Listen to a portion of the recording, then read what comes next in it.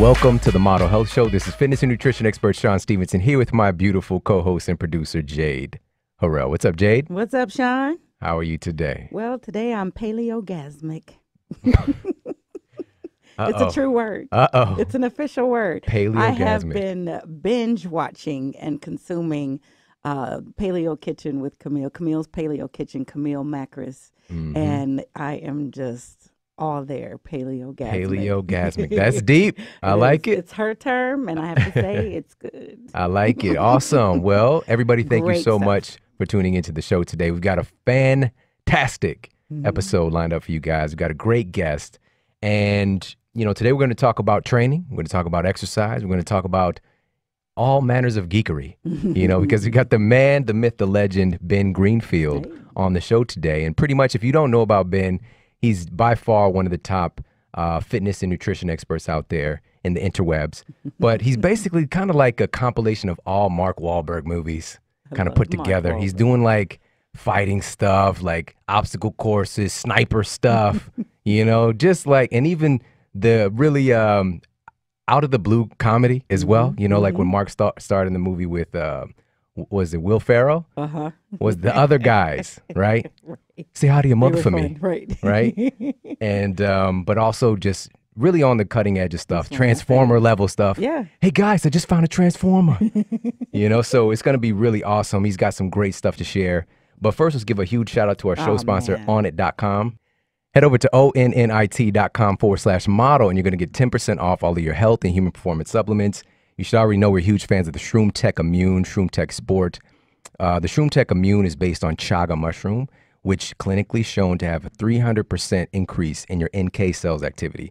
And I like to think of your NK cells as kind of like coaches or trainers for your immune system.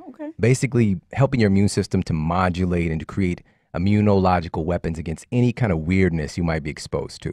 You know, so something really valuable there. The Shroom Tech Sport is more of a pre-workout type of supplement or pre-life, you know, if you got a lot to do, based on cordyceps mushroom, which also has about 120% increase in your NK cell activity. But more so, this has been clinically shown to improve the oxygenation of your blood and improve insulin sensitivity. Cool stuff like that. Yes. And it's just good. It's good stuff. It's great stuff to just keep. It's in my bag over there, my trusty man bag. Not a man purse, not a merce, but a man. It's a messenger bag. Okay. Got it for my birthday. It works. So I carry this stuff around me all the time. Really, really love these guys. They've been a huge supporter of the show. And head over there and check them out. Support yourself, support your health, and get on it. Yes. All right. onnit.com/model for 10% off. Now let's get into the iTunes review of the week. Well, this one is from I Am Prepared to Win. Gave us 5 stars. This is a public service announcement. Okay, so I don't usually write reviews, but this is more of a warning and public service announcement. I just feel the need to share my true thoughts based on my experience listening to the Model Health Show for a few months now. Like me, many potential listeners read a few comments before making the decision to subscribe or listen to a podcast. I wish someone had given me a heads up. First, if you listen to this podcast, you might find yourself walking down a grocery aisle and passing right by your favorite potato chips and wondering, what kind of Jedi mind trick caused me to do that? As you pursue the non-GMO blueberries. Second, you might find friends and family smiling when they ask, how are you today? And you respond with something like, I'm phenomenal with joy, inspired by the awesome the Jade Motivational Dictionary. Third, you might even find yourself making your bedroom a little darker, going to sleep at 9 p.m. for optimal rest, and ending your shower with a super cold water the next morning, only to realize that you are now some kind of energy-laden and longevity-seeking version of your former self. I have so much more to say, but I think I've said enough because much of this will not make any sense until you go back and listen to all of the episodes, which you definitely should do, perhaps while walking, washing dishes, or on your way to work. Why not maximize your idle time? If you're thinking about subscribing to the Model Health Show podcast, you clearly should do this. While I don't know you, Shawn, or Jade personally, I am confident that you will find yourself smiling when a new episode of the show flashes across your screen, because you know that listening helps you become a better person in more ways than one. Who doesn't want that? Enjoy the show. Filled with gratitude, Victoria. P.S. Thanks, Shawn and Jade, for your contributions to the world. I respect, value, and have great appreciation for both of you. You're a great team. Oh my goodness. I'm just taking that all in. That was so phenomenal. Yeah. And I Thank love how you she for every positioned single that. Wasn't that word. great? Yes. Yeah. Chips pass by you Right. must. What happened? She said Jedi mind trick Right. on the chips. I love Pass it. by you must. Thank you so much for sharing that. That means the world to Oh me. my gosh, me too. Yeah, totally appreciate that. Everybody, thanks for leaving those reviews over on iTunes. Now let's go ahead and get into our show and our special guest. Our guest today is Ben Greenfield. He is an ex-bodybuilder, Ironman triathlete, Spartan racer, coach, speaker, and author of the New York Times bestseller, Beyond Training, Mastering Endurance, Health, and Life. In 2008, Ben was voted as NSCA's Personal Trainer of the Year. Hey. The Man of the Year. And in 2013 and 2014 was named by Greatist as one of the top 100 most influential people in health and fitness. Ben blogs and podcasts at bengreenfieldfitness.com, and he resides in Spokane, Washington with his wife and his twin boys. And I'd like to welcome to the Model Health Show, Mr. Ben Greenfield. How you doing today, man? Good. Can I say 3 quick things? Bring it on, bro. Well, 2 quick things, one slightly longer thing. One, I'm not a sniper. I just want to clear that up. I do shoot with the bow, but I don't do the whole like mile long Chris Kyle style American whatever the name of that movie was sniper stuff. So just want to make sure people know I'm not doing much sniping. Second, that person should write the next Charles Dickens novel because that was a freaking long review, but it was good. And then third, chaga. I didn't tell you about this, Shawn, but I was over in Finland a couple of weeks ago, and I found a giant chunk of chaga growing on a tree in the forest when I was foraging. First tree. And I hacked off a bunch of it with a pocket knife and brought it back here with me. And I just got done doing a dual extraction of chaga. With a hot water extraction and then an alcohol extraction, and that stuff is like lifeblood. I'll tell you what. I mean, that's great that Onnit's putting it in shroom tech, but it was an interesting experiment to actually do the hot water extraction and the alcohol extraction. Cool use for vodka. So, okay, I'm done now. Find, though. Absolutely, man. We just talked about the chaga and the dual extraction on his show recently. And man, I mean, this guy, see, this is the thing I love about Ben and what everybody's going to learn is that, no, he does the stuff, you know, like he gets out and he finds a way to actually put stuff into action. I mean, he's done so many kind of self-quantifying experiments and just finding out, because really the only way you can truly know something is if you experience it firsthand. Right. And that's what I really love about it. Yeah, I've had a lot of explosive diarrhea. Disaster pants. Hey, so, you know, we got a chance to hang out a couple of times, but I don't know your origin story, you know, your superhero Ben Greenfield origin story, like how you even got involved in health and fitness in the first place. What inspired you to get into this field? Yeah, well, I was a kind of a typical American kid. I grew up playing, you know, baseball and soccer and football and tennis. And when I was 13, my parents asked me that question that parents seem to ask their kids a lot, which is you got to taper down and choose one. So I chose tennis and really got hardcore into tennis. I played tennis all through high school, wound up playing tennis in college, and like most of the other student athletes, I declared myself a PE major. It's called kinesiology, which is like glorified PE. Kinesiology just sounds a heck of a lot more smart.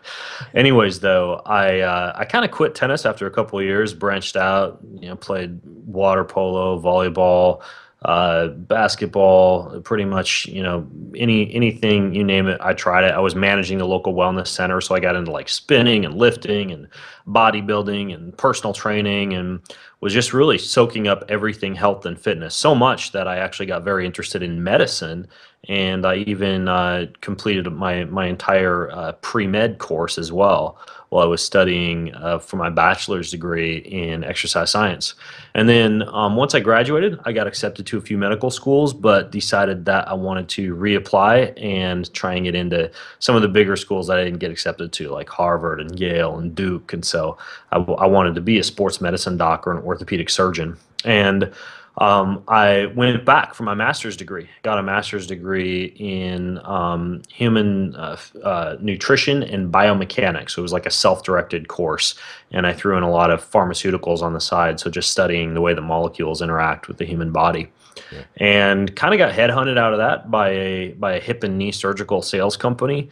So I saw the dollar signs and I graduated, went to work for them. Absolutely just did not enjoy that job at all. So after about 3 months, I quit. I walked across the street from the apartment that I was living in, walked into the gym across the street, asked for a job as a personal trainer. And at that point, I had been personal training for like 4 years. I knew my stuff. I had all the degrees and everything. So they hired me. And within a week, I was personal training full time, 5 a.m. till 10 p.m. Just basically helping 40-year-old moms look good in their bikinis. Basically, it was kind of the gig at that particular gym. So I did that for a while. I wound up branching out, starting a lot of my own personal training studios and gyms. And my model was I partnered with local physicians in the community and really kind of practiced this whole exercise as medicine thing to help their patients once they'd finish up, management of diabetes, obesity, et cetera. They'd send them over to me. And I invested in everything from resting metabolic rate and indirect calorimetry equipment to test like VO2 max, carbs burnt, fat burnt, to high-speed video cameras for a lot of like the triathletes, marathoners, et cetera. And I was doing a lot of kind of cutting-edge stuff back then. Did a lot of like blood work. We were doing like platelet-rich plasma injections, which I talked with you about when you came on my show. We were talking about stem cell therapies and things like that. And eventually, I was, as you mentioned, I was voted as the 2008 Personal Trainer of the Year. So at that point, I started stuff kind of blew up. I started speaking at all these health and fitness events. And at one event that I was speaking at, I realized that what I was doing was not sustainable in terms of running all these gyms, working from the wee hours of the morning till freaking late at night. And my wife was pregnant at the time with our little twin boys who are 7 now. And so I decided, after listening in at a few of these health and fitness events, to people talking about things like online videos and YouTube and marketing online and kind of like putting your information out there for a greater number of people, I wound up in late 2008 basically selling all my gym equipment, quitting all my personal training gigs, and essentially moved into the house in my underwear, started writing books, writing online programs, experimented with starting a podcast, which has been going for 7 years now, and started doing videos and PDFs, and kind of flipped over to a new chapter in life, which is basically what I do now. I put on a shirt for this podcast, but mostly I'm in my underwear at home, helping people around the world. Do a little bit of online coaching and consulting, do some podcasting, some blogging, some videos. I still travel around doing a lot of speaking and stuff like that, but essentially I went from kind of a gym rat to an internet nerd. So with the exception being I don't live in my mom's basement or play multiplayer fantasy games. But yeah, that's kind of my story. It's I've always been in the fitness and health arena. Yeah. I never went through a time when I was like necessarily fat, sick, and unhealthy, but I've certainly, I was a bodybuilder, and I realized back then that the high protein, low carb, low fat, body part split, inflammatory style training was not healthy. And then I was an Ironman triathlete for 10 years and realized eventually that maybe, voluminous endurance training is not the best thing for your thyroid or your testosterone. And I've experimented with, 90% fat ketogenic diet for a year. And, now I do like Spartan and obstacle course training, which is a little less voluminous, a little more intense, a little more lifting, maybe a little bit more ancestral. That and some hunting, and so yeah, that's kind of where I'm at now. That's awesome, man. And that's what has really created such value that you give, is you've done all of this stuff. He went head over heels into the personal training world for years, and then pulled all of that knowledge out to be able to share on this platform. And I think that's really valuable, because a lot of people, I think we tend to get ahead of ourselves. Like, I want to start this big thing, but we got to get that experience first so that we have more to share. I think it's Yeah, I get a phenomenal. lot of personal trainers will ask me that. They'll be, these young personal trainers who are still whatever, sophomores, juniors in college, or even getting their master's degree. They'll approach me and say, "Hey, how do I do what you're doing?" Right? Right. Like, how do I write a book about fitness or nutrition, or how do I start a podcast about fat loss? And my answer to them is always the same. I tell them, go work brick and mortar for 5 to 10 years, bust your ass, seeing every single body type out there, training people, seeing how they respond to different exercise protocols, seeing when they start to sweat, when they start to breathe hard, how fast fat actually does come off and where it comes off, and how to weigh people and do skin fold calipers and all that stuff. Like, you have to do that to really truly understand how the human body responds to specific exercise and nutrition protocols. You have to put your time in the trenches, not just for other people, but for yourself too. As you know, Shawn, there's a lot of people in the fitness world who are fat and unfit, basically. Yeah.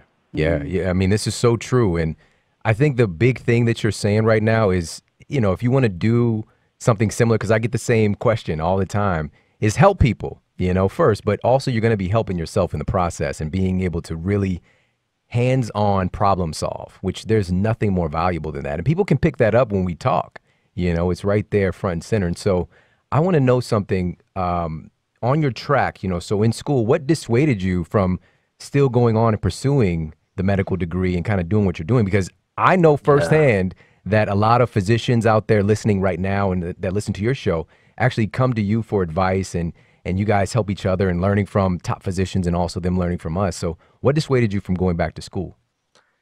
There was not one single doc over those 3 months, and I spent every day at the hospital or in the operating room, pointing a little laser pointer during the surgery at the, which pieces went where for the hips and the knees.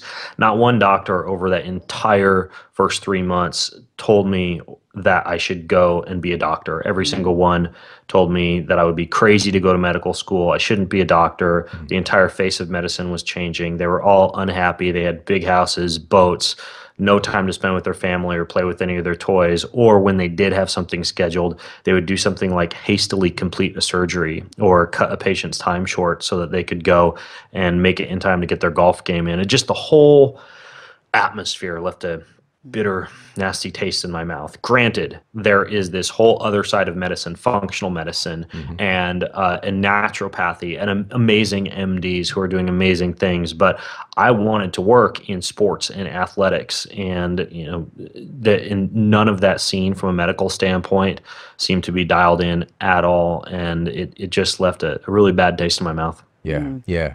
I really appreciate that you recommend and advise the new trainers to spend the time learning people so that the experiments don't become experiments on us as the people that come to them. So, one of the things that I look for until I found Shawn, I'll never look again, is that, how long have you done this? And have you worked with anybody that has my situation or body type? And over the course of time, many were just figuring it out on us.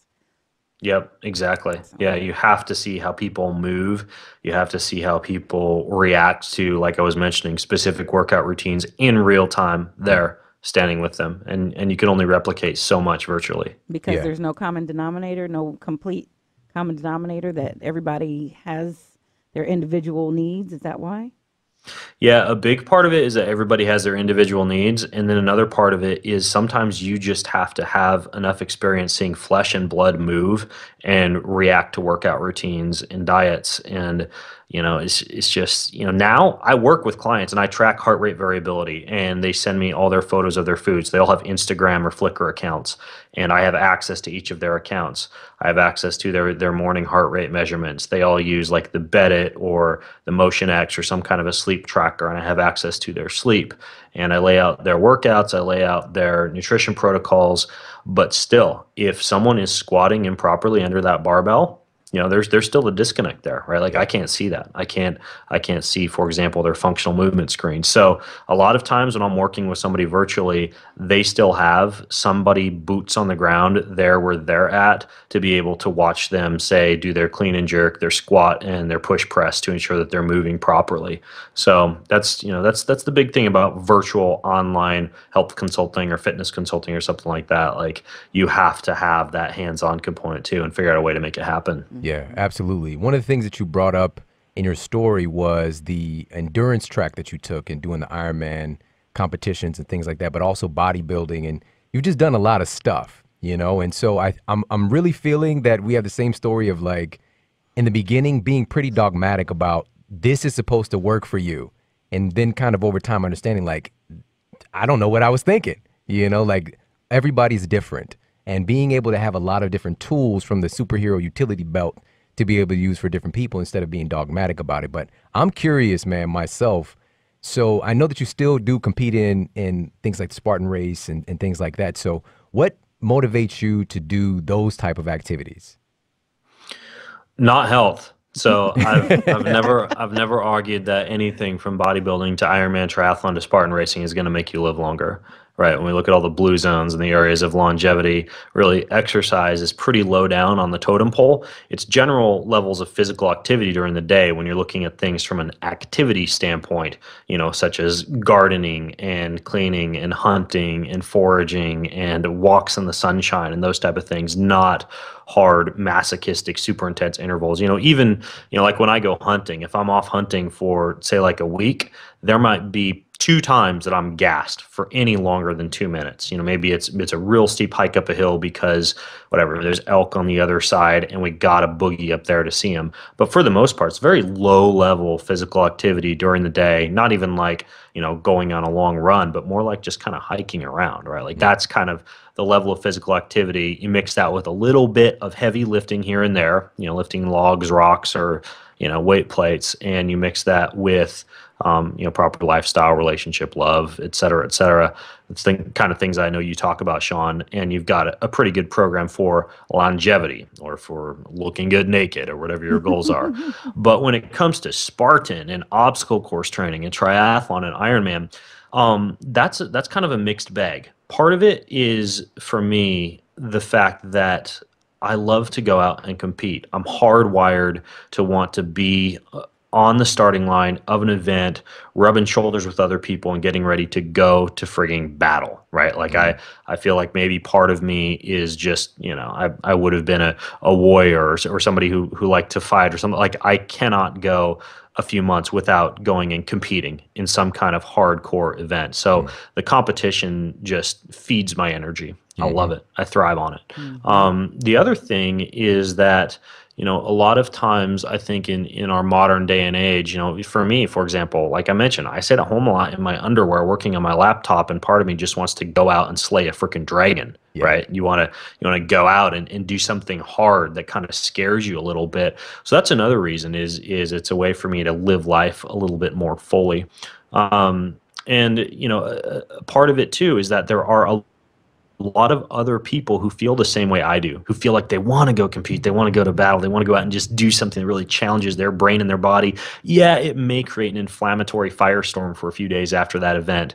Yeah, you might even get a little bit of thyroid or testosterone disruption from training for something like that. But ultimately, there's a little bit of a trade-off in terms of like happiness and that feeling that you get when you throw your arms up at the finish line with a big smile on your face and you've climbed your own personal Mount Everest. And when people want that feeling of achievement, similar to the want that I have, I know that for me to advise them or to speak intelligently on these things, kind of returning, full circle to what we were just talking about, I also got to put time in the trenches, because there are some days I roll out of bed and I'm like, I don't want to go climb a rope in my backyard and go like drag cinder blocks up the driveway. But if I want to go and compete well in this next event that I have and inspire other people and also be able to teach other people what it feels like to carry a gravel-filled bucket 100 yards, I got to go fill a bucket with gravel and carry it 100 yards. Yeah. Like I need to know what that feels like and how to train for it. Oh, so man. what does that feel like, by the way? your back locks up. Your the trick is like to carry a bucket like that. You got to kind of use like your bones, like put it on your hip and lock your wrists together. The trick with most of these things is efficiency, right? Like trying not to use your muscles as much and trying to figure out other ways to use your body. Love it, man. So cool. There's so much richness in what he just said, even though it's just kind of a subtle story, you know, but enough can't be said about actually doing something that brings you joy and that brings you livelihood, you know, something that really kind of just boils your blood. Yeah, I was talking with I interviewed Kim Anami recently in my podcast, and she teaches like sex courses.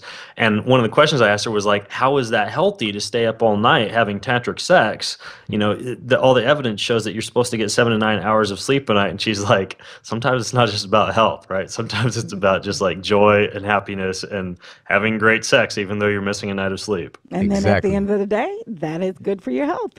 Exactly. And it's good for your sleep when you do go to sleep. You know? And they did just come out with a study that showed that the effects of chronic sleep restriction can be reversed. And in this case, it was something like 3 months of chronic sleep restriction reversed with 3 nights of good sleep. So even though chronic sleep restriction does have some nasty effects on, you know, as you know, Shawn, because I know you've written a whole book on this, you know, leptin and ghrelin and other hormones, it can be reversed once you get some catch-up sleep in. They actually just published that study a couple of weeks ago, I think. Yeah, exactly. Yeah, he's right on the money. You know, this is like, this stuff is so simple. Our bodies are so forgiving, you know, and also there's this innate intelligence. You know, when you just start stacking the conditions and doing some stuff right, how quickly, because your genetic cards want to evolve. They want to get better. They want to keep being able to move forward. So when we stop screwing around and eating like goldfish crackers and like, you know, doing 10 Spartan races in a row, then your body's going to be able to sort itself out. But, you know, but in the meantime, at some point, you can enjoy the goldfish cracker, you know, if it's, you know, apocalypse or whatever, you know, but I don't recommend it, but just, we've got to keep a balance with this stuff, because I know, Ben, too, like we've both done this, like we can get really neurotic about this stuff, and it's really about having a good time, enjoying yourself. And also, I think another big point to bring up with what you're doing is putting something out in front of you, you know, because I'm assuming that would motivate you just to know that I've got this race coming up in 2 months. Oh yeah. I have a hard time getting motivated unless I have something I'm training for. I just do. Like I usually will not devote myself to a workout unless I have something on the calendar 1, 2, 3 months away. So it's like this constant cycle, right? Like you cross the finish line of one race and you sign up for the next one, you sign up for the next one. And it's a really cool way to keep yourself motivated. I mean, that's actually the number one thing I tell people when they ask me, how can I get motivated to go to the gym? I tell them, sign up for something. I don't care what it is, a 5K, a weight loss challenge, a fitness or bodybuilding or fitness modeling show. Like it kind of depends what level you're at, but you sign up for something to light that fire under you. I think that's one of those great tips you shared with us early on when we were trying to figure out what our motivation can be if we haven't had it before. And Shawn said set goals. Set goals like something that will put a deadline that you can't break yourself. Right. So a deadline that also involves embarrassment, right? Like, so you've got a little bit of that extrinsic motivation. You know, like back when I was doing bodybuilding, it was the fact that I had to get on stage in the equivalent of my mom's underwear, you know, up there in front of 1,000 people and look good. You know, or in something like, you know, I did all sorts of tricks. Like when I would race triathlon, I would pre-schedule a bunch of tweets to tweet out where I was at a specific time on the course, so that if I didn't make it there in time, it looked bad on my Twitter feed. You know, there's all sorts of little things that happen when you're out doing an event in terms of just public embarrassment if you don't do well.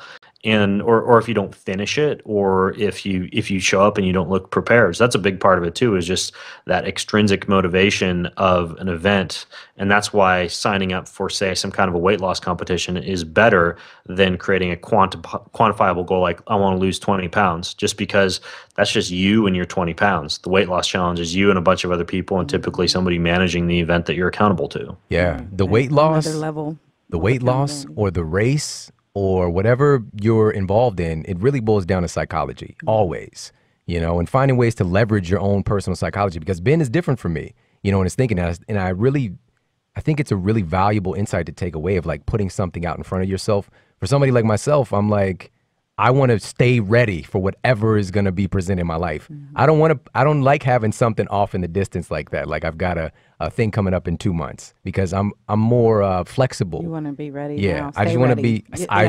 That's That's my what approach about you. to training. Yeah. I'm Yeah. not thinking about stuff like that. You're a little bit more of a zombie apocalypse trainer then. You just want to be like Batman. You want to have power, strength, speed, endurance, and be ready for any zombies that come your way. Yeah, Which, and you know, about if that motivates you, technically though, I gotta tell you, the zombie apocalypse is kind of something, not that concrete far out in the future. So Right. maybe you are saying, training for It's a a future good event. motivator. I kinda- want to be able to run. It's kind of happening. Have you been on the city bus? I'm just saying. I mean, yeah. No. If I need to get away, I one want of to the be able to get things, away. one of the things that you mentioned while you were talking was building muscle. So let's talk a little bit about that because Ben Greenfield Fitness. You're the guy behind that, and a lot of people look to you to understand this stuff. So can you give us like a rudimentary understanding about like how does muscle grow? Is muscle growth the same as functionality? What is hypertrophy? Can you talk a little bit about that stuff? Yeah, muscle growth and muscle functionality are much different, which is one of the reasons why sports like CrossFit are getting a lot more popular because people are figuring out that it's not about having big muscles that don't move well or function well in the sports that you want to play or your activities of daily living. It's about having muscles that are coordinated and move well together. So when I was a bodybuilder, I did a lot of single joint exercises, leg extensions and bicep curls and moves that built muscle in that specific body part. And frankly, the way that you do it, the way that you get big muscles, and there's some myths out there about muscle building, but when it comes to the most efficient, fastest way to build muscle like a bodybuilder, to actually get hypertrophy and new growth of muscle fibers, is to just beat the heck out of one specific body part and then give it full rest. I mean, there's a reason that bodybuilders train the way that they do. There's a reason they train differently than powerlifters. There's a reason they train differently than CrossFitters, because they know that the best way to get swole is to take like your biceps, work your biceps for an hour on a Monday, completely bomb them with seated curls and preacher curls and cable curls, standing dumbbell curls, reverse curls, and then finish up with maybe reverse grip pull-ups, and then not touch your biceps for like 4 or 5 days or even a week. And that's basically a body split style workout where you're just tearing the heck out of a muscle, making it look like World War II from an inflammatory standpoint, sending a big message to all the satellite cells in that area to regrow and to cause new muscle fiber to get laid down to be able to handle that stress again should it happen. And that's how you build muscle. So you might do, bis and tris on a Monday and chest, back, and shoulders on a Tuesday, legs and core on a Wednesday, take a Thursday off or use a Thursday for cardio training, rinse, wash, and repeat, right? Like, so that'd be like a sample 4-day split, for example. In contrast to that, you can also do something more like a multi-joint workout, like I did this morning, for example, where I do 5 sets of a squat, 5 sets of a deadlift, 5 sets of an overhead press, 5 sets of a pull-up, and 5 sets of a push-up, like a loaded push-up, which I just prefer to something like a bench press where you're laying on your back. And I'll go through each of those sets. Each one is using multiple body parts. 5 reps is really not enough to beat down a muscle to the point where you're going to lay down a lot of new muscle growth. But for me, it's building strength. It's building the ability for multiple joints to move all at the same time. And there's a lot of effects too on things like growth hormone and testosterone when you lift heavy and low reps like that versus like a bodybuilding style approach. So that's kind of the difference between the hypertrophy and the functionality. But that being said, there are some exceptions to the rule. For example, in bodybuilding or in people who want to, because frankly, there are some people who want a bigger chest or they want to fill out their t-shirt more nicely, or they want to lay down a little bit more pump in their 6-pack or whatever the case may be. In a situation like that, most of the prevailing literature says that you need to lift to exhaustion using like somewhere in the range of anywhere from 8 to 15 reps for hypertrophy, using like 70 to 80% of your 1 rep max. Like that's a traditional hypertrophy style routine. The fact is that and there was a research study that came out in the National Journal of Strength Conditioning Research last year that showed that you can build muscle or maintain muscle, which again, and we're not just talking about useless muscle. This can be functional muscle too, by using body weight or very light weights. But you must exercise to complete fatigue if you use that approach, right? So you can build muscle doing a prison style workout, right? Like push-ups, body weight squats, pull-ups, etc. You can tone muscle, you can maintain muscle using that approach. You don't actually need weights. Instead, all you have to do is go to fatigue, and typically that requires 30 plus reps of a body weight style exercise. So that's one thing, is you don't actually have to have weights. The other thing is that you actually, in some cases, don't even need to lift to maintain muscle. And this is something that I use almost every day. I do a lot of sauna. You do much sauna at all, Shawn? Every now and then. That's not something that has been consistent for me, but I love it. Yeah. Yeah. So you're talking about infrared? The heat shock proteins that you produce when you sauna have actually been shown to help you to maintain muscle. So if you're in a situation where you can't lift, or it's like a recovery day and you still want to give your muscles a stimulus, you can go and sauna for 20 to 30 minutes, get yourself nice and hot, and that sends a message to your muscles to build more of these heat shock proteins, which stave off catabolic muscle loss. So that's another interesting thing about muscle, is you don't need to lift at all to stimulate muscle to a certain extent. So really quickly, Ben, go ahead. With the sauna, so are we talking about conventional sauna or infrared? When it comes to heat shock proteins, most of that comes down to the amount of heat, right? So it could be dry heat, it could be wet heat, it could be infrared. I'm not a fan of wet heat because most of the gyms that use wet heat, they don't filter the water first, right? So you're breathing in like fluoride, chlorine, whatever happens to be in the water, you get in the steam room in a typical gym. So I steer clear of those. There's also some mold and fungus potential issues with steam rooms. Right, it's gross. The dry saunas, those aren't bad, but the problem with the dry saunas is that heat doesn't actually penetrate into your body like infrared rays do. So with dry saunas, you can still get the production of the heat shock proteins because you get nice and hot. You don't get a lot of the potential toxicity effects of a wet sauna. But with an infrared, you actually get the rays from an infrared sauna penetrating deeper into your body, because those are actual rays that can pass through skin. And with infrared, you get a little bit more of a detoxification effect, meaning loss of things like metals through the skin. You also get what's called lipolysis of some of the fat cells when they vibrate at a higher frequencies when those infrared rays hit them. And so I'm the biggest fan of infrared. I've got an infrared sauna at my house, but what I've done is I've insulated it, basically ripped the ceiling off, added a bunch of insulation, stuck a cork in where the temperature detector is, so it gets really hot in there. So I get the benefits of both the very, very hot dry sauna as well as the infrared. So I'll do like high dose niacin before I get in the infrared sauna, and that steps up some of the fat cell lipolysis and the blood flow. You'll get even more of an effect if you go in hot, right? So if you like run 20 minutes, then you get in the infrared, and then you just get a huge dump of these heat shock proteins, lot of sweat. So I'm a big fan of sauna when it comes to maintenance of muscle mass, as well as a lot of other cool effects. Yeah. The last interesting thing, I guess, with hypertrophy or muscle building is a lot of people think that you need to eat a lot of carbohydrates to achieve that. And there was another study that came out earlier this month on a ketogenic diet used in weightlifters. And what they found was that even on a very high fat intake, 80+% fat intake, that these weightlifters were still able to build muscle mass in a similar manner as they would build it if they were on a carb-based diet. So it turns out that a high amount of carbs, you get a lot of weightlifters, for example, consuming maltodextrin or potato-based starch, or a lot of these like protein-carb combos post-workout.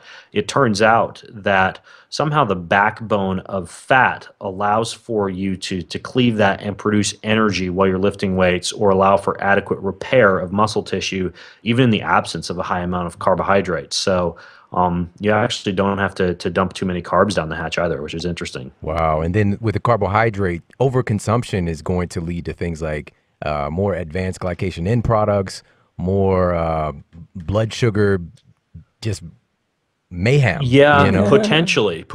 There are some populations that do a high carbohydrate. I'm talking about Halloween candy, bro. Okay, yeah. I mean, well, technically, okay. So this is the interesting thing because Denise Minger, who does a lot of really good writing and research on dietary macronutrient ratios specifically, is one thing that she looks at quite a bit.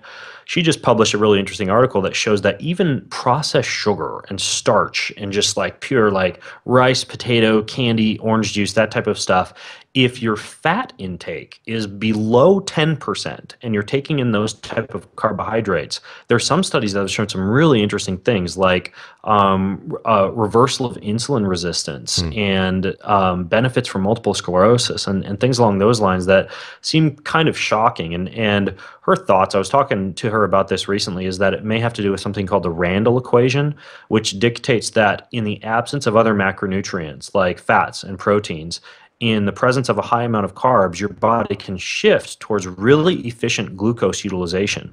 The thing is, though, we're talking about very low fat, like less than 10% fat, and very high carb, like 90+% carb, very little protein, so you aren't getting as many of the advanced glycation end products. And the one consideration that you got to bear in mind with studies like that is they're not looking at nerve health, Yeah. they're not looking at hormone health, and they're not looking at a lot of other parameters that are highly dependent upon adequate levels of essential fatty acids, fat-soluble vitamins, saturated fat for cholesterol, for cell membrane formation, and a lot of the other benefits that come from fat. So yeah, we can't completely eschew a high carbohydrate diet, assuming that fats are low enough. Right. At the same time, though, I've got some liver pate upstairs in the refrigerator, thawing out right now for lunch, and I can't do the high carb thing. Yeah. So, there's so much interesting. What you've just done, you've given a little bit of justification to something like the 80-10-10 diet, which is, I even read the book in my curiosity long ago, but basically 80% of your macronutrients coming from carbohydrates, 10% protein, 10% fats. And some people are apparently thriving on that type of nutrition. Now, at the other side of the story, you just mentioned, what about hormone health? What about some of these other really important biomarkers besides, your body kind of sorting out the blood sugar issue, probably because you're eating a lot more of it. But I think the issue really is when we have a high fat and high carbohydrate diet. That's the issue. Yeah. That's the issue. And actually, the issue arises once you have modern sugars, processed carbs, etc. It appears that once fat goes above about 10% of total daily intake, right? And remember, what the U.S. government defines as low fat is less than 30%.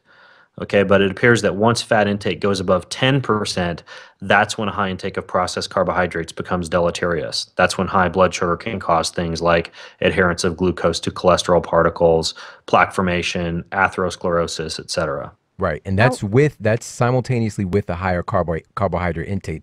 I just want to make this clear, because it's not that a higher fat diet is a problem. That's what Ben is actually doing. And that's what most of my nutrition looks like as well.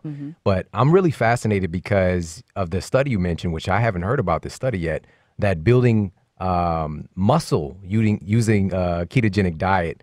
And here's the thing, it's because, let's be honest, it's probably a little bit easier to eat a lot of carbohydrates. I mean, donuts are easy to eat. Sweet potatoes, super easy to eat.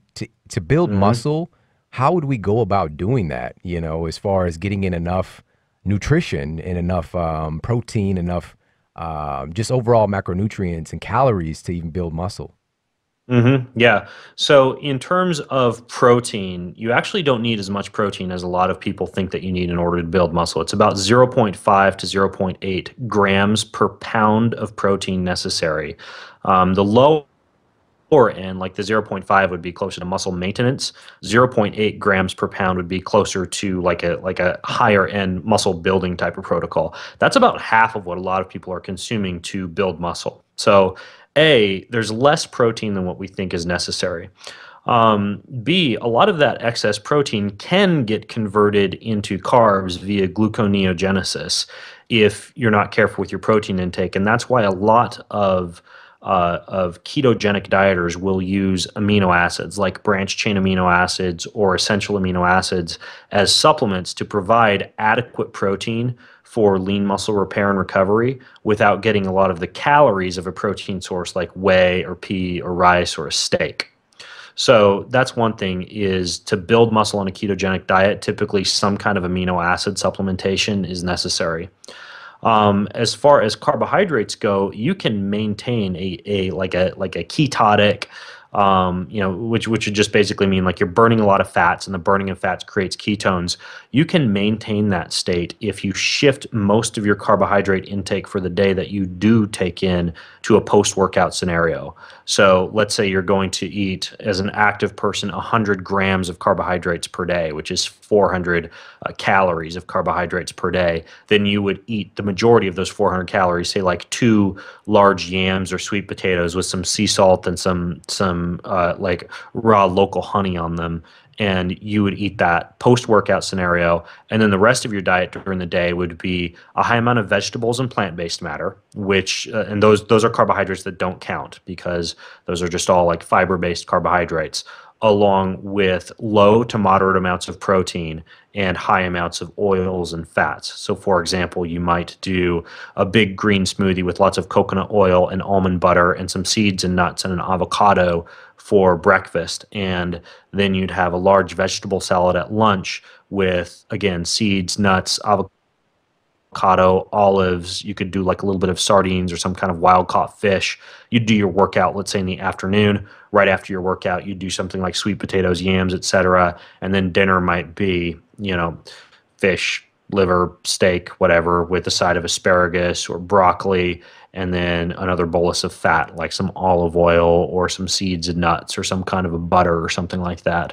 And then dessert might be like a full fat coconut milk blended up with some chocolate stevia, some coconut flakes, and a little bit of 90% plus dark chocolate.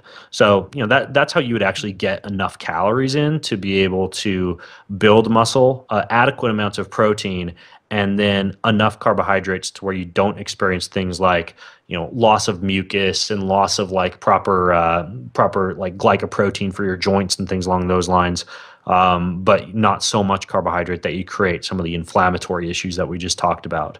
So that's kind of like what a sample day would look like. Yeah, Wow. that's fantastic. And it seems really doable as well, how you laid it all out there. And a lot of people that are undertaking a ketogenic approach, can get in some kind of weird fear about carbohydrates. And just like you said, you can still stay around in that zone and be able to indulge a little bit, in some carbohydrates. Is really the placement. You just mentioned also post-workout, which is a really smart thing. Why would you do that post-workout versus in the morning? It's just pure insulin sensitivity. Basically what happens is you get upregulation of GLUT4 transporters, which are responsible for taking carbohydrates and transporting them into muscle tissue to be stored away as glycogen for the next day's activities. And when you have increased expression of that particular transporter, you need less insulin to actually shove glucose across the membrane and into muscle tissue. So your pancreas produces less insulin, you get less blood sugar fluctuations, and blood sugar stays in your bloodstream for a shorter period of time. And when you've got glucose in your bloodstream for a shorter period of time, that means that your body is again going to rely on fatty acids and the byproduct of fatty acid breakdown, ketones, as the primary source of fuel rather than glucose. Right. And also you just mentioned, and it's just, again, it's not just what you do, but when you do it as well. But another thing that a lot of people don't realize, that your pancreas is producing one of two things, basically. Not just insulin, which insulin is a primary kind of energy storing hormone, but it also produces glucagon, it does the opposite. So this can help to aid in the breakdown of stored fatty acids as well. But you've got to put your body in the right state to be able to do it. If you're turning on insulin constantly by guzzling down, sweet potatoes, which are awesome, or donuts, which I mentioned earlier, it's going to be a little bit more difficult for your body to do this process. But you mentioned something. You mentioned fat burning or fat loss and ketones. So let's talk a little bit more about fat loss. Are there any, and you also mentioned earlier the niacin. I played around with that for about a year as well. I would do the niacin, and I would this is some crazy stuff, but you do crazy stuff too. But I'd get the whole bundled up like Rocky gear, about to go out running. But then I'd jump on my rebounder for, maybe 20, 30 minutes. And then I'd take the niacin beforehand. So I'm getting a real good sweat going. And it was for the purpose, when I was doing that and playing around with that, was more so for the accelerated expedition of xenoestrogens and things like that, just rogue materials in your body, detoxification overall. But I didn't realize the fat loss aspect until much later. So can we talk a little bit about some of the interesting kind of fat loss, maybe some hacks or some things that are foundational that people should be doing that a lot of people don't realize? Sure. For the most part, with exercise and dietary restriction, you get loss of fat stores from fat cells and basically a shrinking of fat cells. And what you'd ideally like is a conversion of those fat cells into a different type of cell, or just apoptosis or cell death of that fat cell through something like lipolysis.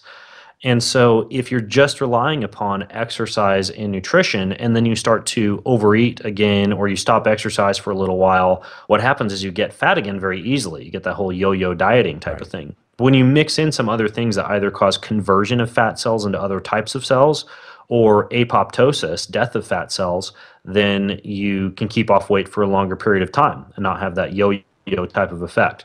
One example is what we just talked about when it comes to fat cell death, combining heat with something like niacin and doing, say, like a daily or several times per week sauna in the presence of niacin without a lot of food in your bloodstream. And so that would be something like get up in the morning, drink a cup of coffee, run 10 to 15 minutes, and then get in a sauna with, and you take the niacin like before you drink the coffee, and then you just sweat things out in the morning. That'd be one example.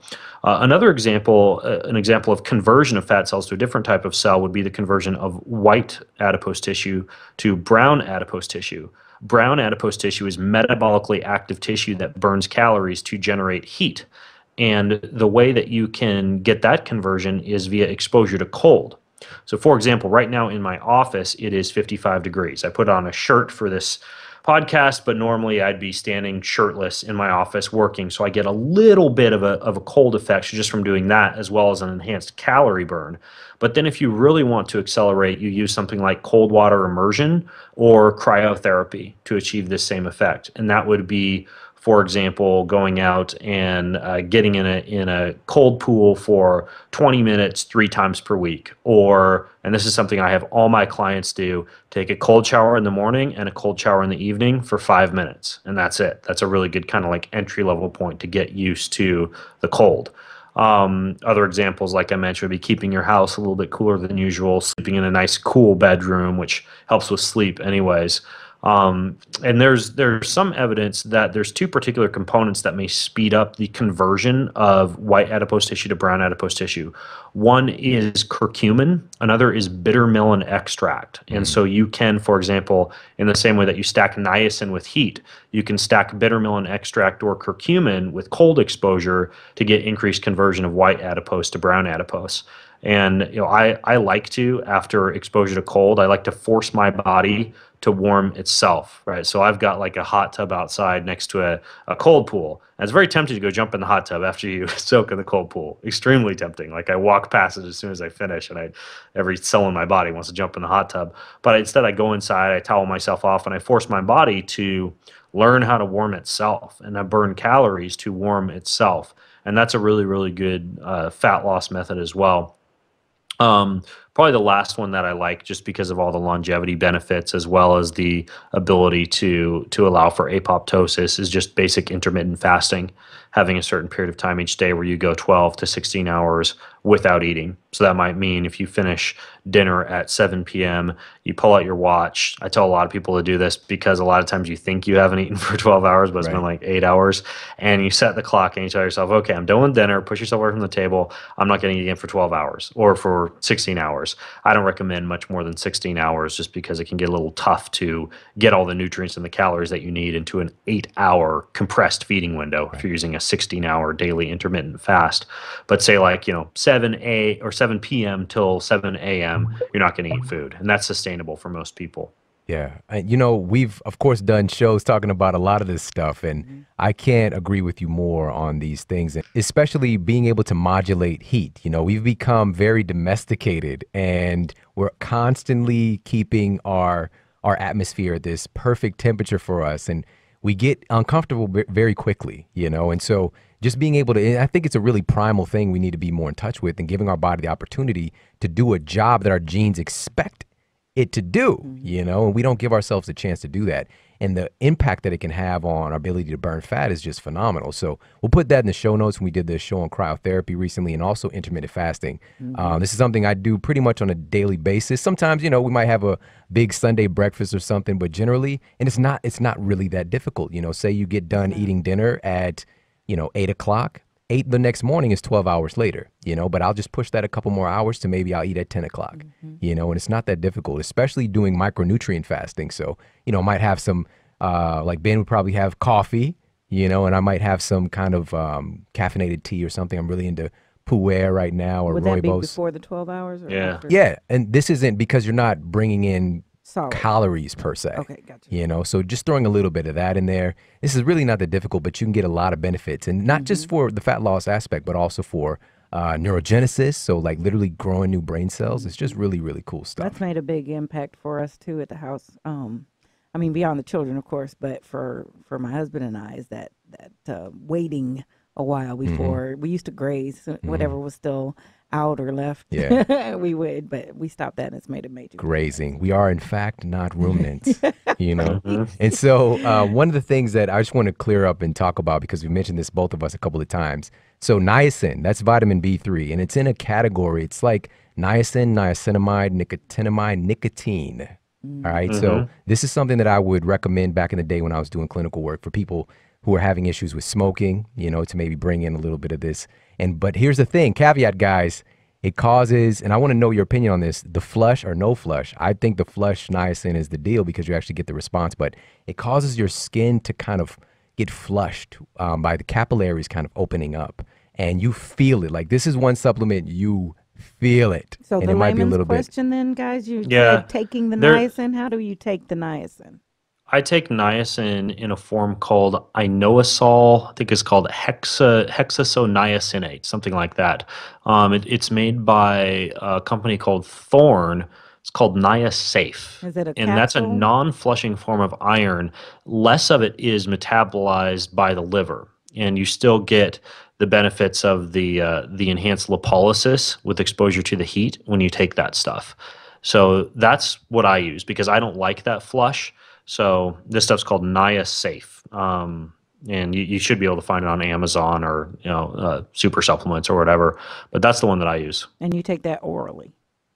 Take that orally. Okay. Yep. Okay. Thank goodness. I mean, You the could way you probably put it in an enema and take it if you wanted to. No It can with a lot of thanks. things, No, and no. I don't completely stray from that. I do coffee enemas every now and again, and but I just take it orally. See, That'd be the- my Well, it's recommendation the way you versus said it. You've changed our paradigm. It's the way Once you we said it. started rubbing our Yeah, of course. skin There are and there are other things, so orifices I'm we can learning consume to- things, yeah. you know, especially through your skin. I'm asking now. But yeah, so I mean, actually, like butyrate and probiotics, like the short chain fatty acids that your colon produces from butyrate, or the probiotics that are very, very beneficial to large intestine and colonic health, a lot of times those are better taken via enema. And I mean, you can very easily get better absorption taking some things up the wazoo. yeah, see. we could Anyways. do a whole show I on bet. fecal implantation. Okay. You know about this? This is I don't. And yeah, after it's this a conversation, it's a booming field, you bet. know, and we cannot guarantee non-disaster pants. Even just Well. kind of talking about niacin and enemas and go ahead. Shawn, Ben. you're into sleep. Did you hear about the jet lag fecal implant study? Yes, I did. Yeah, Yeah, I sure did. yeah. You Crazy, gonna man. try it? Crazy. They took jet lag people. They took their Just joking. their fecal matter and injected mice with the fecal matter, mice with like a germ-free mice who had like a bacterial knockout. So they weren't populated with any of their own bacteria in their gut. They injected one group with the bacteria from the jet-lagged people, and another group was a control group. And the people who got the fecal transplant from folks who were jet-lagged had a much less favorable microbiome than the people who got the transplants Right. from non-jet-lagged humans. It actually So looked like it's it real. mimicked their microbiome the microbiome of somebody who is clinically obese, basically. That's like, Yeah. Yeah. So Just makes you want to get on an airplane, doesn't it? get on an airplane. Oh man, let's just leave this one alone. Yeah, we will. All right, so I've got enough buzzwords coming from Ben from this entire episode. I think he said underwear 12 times. nakedness and no shirt. I'm really trying to keep it right here on on point. But yeah, we could get a lot from you, Ben. Yeah, man. I've got 7-year-old boys. I can't go You 5 minutes can't without help it, talking about right? that kind of stuff. I get it. Oh man, same thing. You know, I've got a 4-year-old son and my 15-year-old son. I'm like, because I'm trying to remember when I kind of not grew out of it. I mean, stuff is still kind of funny, but I mean, my son Jordan, like 15-year-old, he is full on just like anything to do with the and Any you know, body like function. especially like Eddie Murphy jokes, like fart. Farted. He says fart, you know, and it just it's like tears him down, like he's crying. He thinks it's so funny. So, anyways, Keeps man, us youthful. you've been a huge icon in this field for a long time, especially what you've been able to accomplish online. And a lot of people look to you for the health and fitness information. And I just want to personally thank you for the time, effort, and energy that you've put into it, because I know what it takes to be the person who actually does the thing, you know, to experiment. And I heard that in your talk today, that you want to be, you can't tell somebody to do something if you haven't done it. And I really appreciate that about you. And I just appreciate all the hard work that you put into really building your brand and being able to help so many people, man. Sure.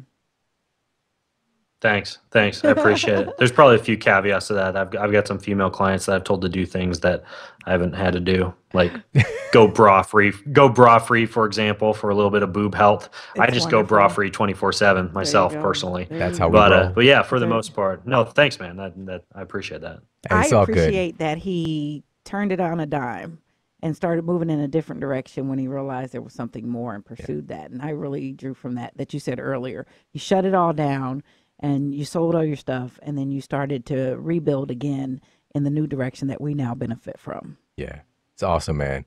And so I've got one more question for you before we wrap up. And I like to ask my guests this question, so I'm interested to hear what you have to say. What? boy. This isn't like a rapid fire crazy stuff, man.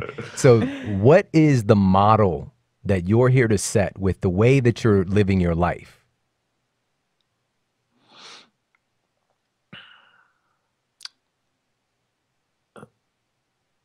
Be authentic. It ties into a lot of the things that we talked about today. If you are going to make health claims or fitness claims or fat loss claims, then I do think that you need to be putting your money and your body and your activities where your mouth is.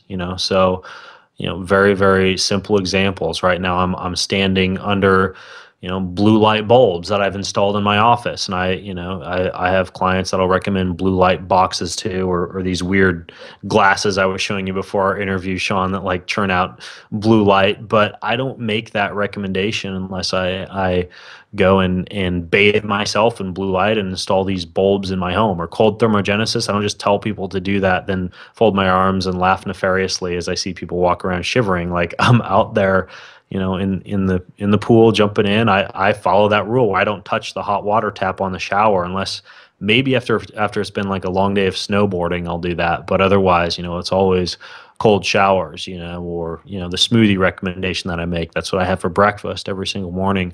So I would say, I guess maybe this is a message more to the chiropractors and physical therapists and doctors and healthcare practitioners and personal trainers and nutritionists listening in, is really, really make sure that you're being authentic, that you're spending time.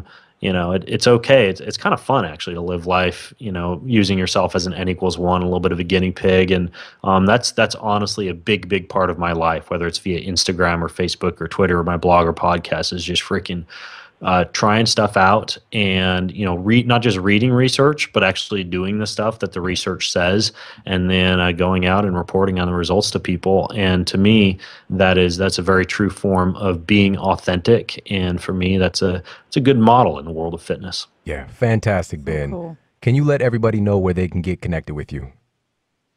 Yeah, I've got a book that's like it's kind of like an encyclopedia of biohacking and digestion, sleep, and brain and fat loss and all this stuff. That one's called Beyond Training, and that's at beyondtrainingbook.com, where there's like an audible version or physical version or a digital version, whatever you want. And then also all of my podcasts and everything are at Ben Greenfield Fitness bengreenfield.com, or you could just Google my name and it'd bring you there. So those are probably the two best places, beyondtrainingbook.com and bengreenfieldfitness.com. Awesome. Thank you so much, man. I appreciate you being here. I appreciate all the greatness that you're putting down, man. Thank you so much. Cool. Thanks for having me on. I apologize about all the underwear talk. No apologies necessary. If anyone I wanted to picture in underwear, it would be somebody like you who has made themselves prepared to be seen. And the blushing starts. Little man blush. That's right. So that's right. I'm mad that you counted the amount of times, but that's another story. So everybody, thank you so much for tuning in today. I hope that you've got a lot of value out of this.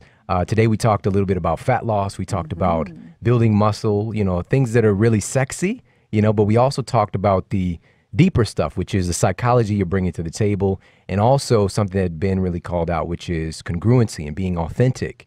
And I think that there's so much here, so much richness in this episode, and I know I got a lot of value from it, and I hope you did as well. So thank you so much for tuning into the show. Have an amazing day, and I'll talk with you soon.